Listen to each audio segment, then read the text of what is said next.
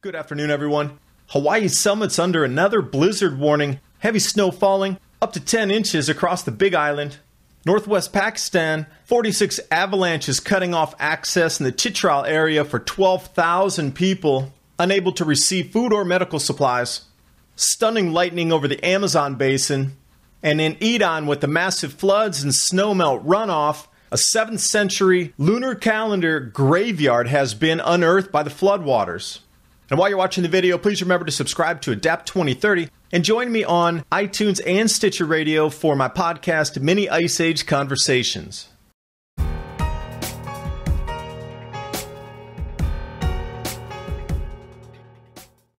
Following record-breaking snows on Mauna Kea and Mauna Loa, December 3rd, 2016, another blizzard warning dropping 10 inches of snow in March on the Big Island summits. 65-mile-per-hour winds and heavy rains across the entire island chain. A glimpse here of the East Asian Observatory cam. The snow that fell overnight. Another whiteout here for you of the observatory. Now the Weather Channel headline, rare severe thunderstorms across the islands, but they go out of their way to say, in fact, that snow isn't unusual. That it even snowed atop the summits in late July 2015. That's rare in itself. And then we come into 2016, record snows, and now again, blizzard in March of 2017. The forecast is for an intensifying grand solar minimum. Specifically in these last 3 years, it's been unusual snowfalls, and somehow they're trying to just dismiss this. Images from the December snowfalls off social media. It was actually feet that fell up to 5 feet drifting. And a fun fact here, the mountain peaks in the Big Island of Hawaii have had more snow in this one day than Denver has received so far in all of 2017. Over to Pakistan, in the Arkari Valley, 46 avalanches in different points across the region have blocked over 12,000 people, locked them into their villages. They're running out of food and medicine. It's an isolated area up in the Chitral, Northwest Frontier Province area.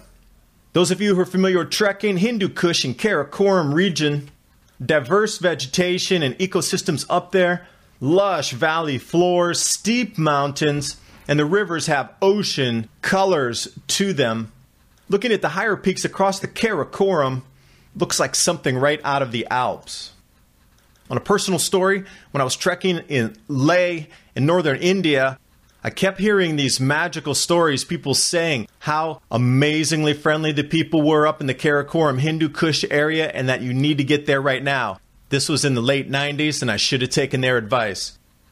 Over to Iran, along with the heavy flooding and now the snow falls melting, filling the river basins, the floods have actually scoured away parts of the riverbank, unearthing a 7th century lunar calendar cemetery. Whiteout here for you of what's been unearthed so far.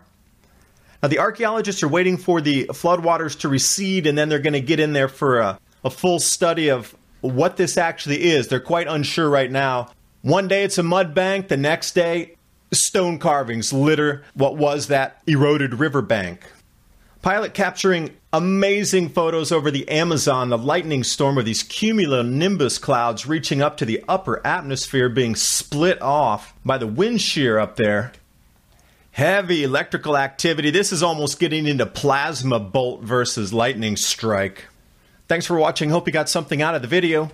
We indeed are living in strange times, and you need to ask yourself, what else is going to be unearthed with all of these changes happening? So be incredibly thankful that you are alive right now in one of the most epic chapters of human history.